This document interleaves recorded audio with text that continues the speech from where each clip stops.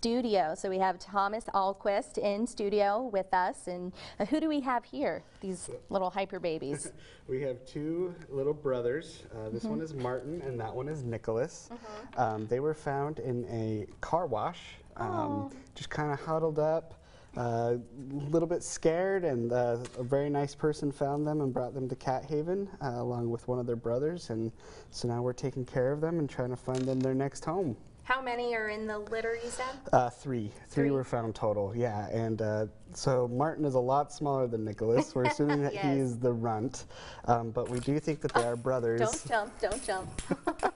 Sorry, with kittens, they're always unpredictable. They're always so playful and curious and knocking stuff all over. They're very playful, so if you want a playful little guy, this one's for you. He's been playing non-stop, and if anyone's interested in them, what can they do?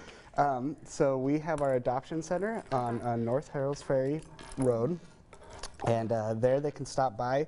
We have dozens of cats and kittens available for adoption, and so if they're already spayed and neutered, they're ready to go home that day.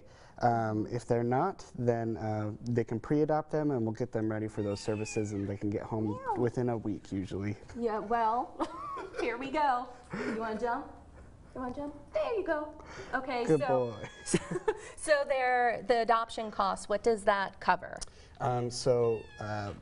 We do all, regular medical care for them, including their vaccines and, dewormers and things like that. And then it also covers their spay and neuter surgery, and it's $95, and so it's pretty comprehensive. It covers everything that you need to take care of for your, cat or kitten's first part of life. Okay, and say maybe a kitten isn't for someone. Do y'all have any older cats, senior cats as well? Yes, we do. We have plenty of. We actually have several mom cats right now, because a lot of the times, they find the mom and the babies and they bring them both in. Okay. So we have several mom cats right now, senior cats. We actually have a 15-year-old cat right now who's so spry and lovely. We might actually bring him next week. Oh, please do that. We would love that. Now, do you guys need any additional help or anything like that? Yeah, so we're always looking for volunteers, and then we're actually starting a campaign right now, our end-of-year campaign. It's called the Give Love campaign.